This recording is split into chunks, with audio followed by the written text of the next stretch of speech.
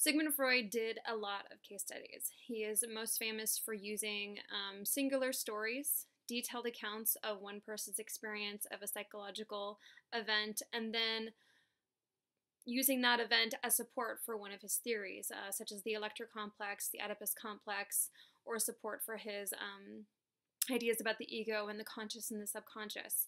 So we often did these very detailed accounts of personal stories, but didn't actually induce any therapeutic treatment, or very little therapeutic treatment. It was really about figuring out what the source of having a phobia or depression or anxiety was, and for support of his theories.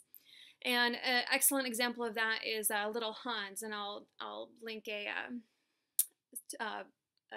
page to that story of Little Hans on this video so that you can check that out as a classic example of what a case study is.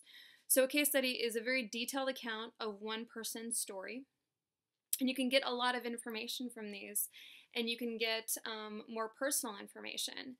And this may provide excellent support if you have a psychological theory that you're trying to purport out there and find evidence and support for.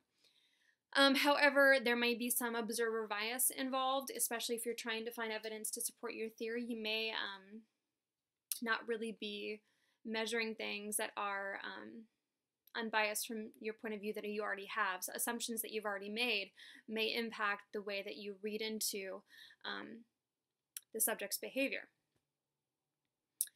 Other problems can be that these aren't generalizable. You're taking one person's information and trying to weave it, trying to give it support to your theory, but that may be inappropriate. It may be more appropriate to take more examples to come up with a theory after taking measures from a variety of sources.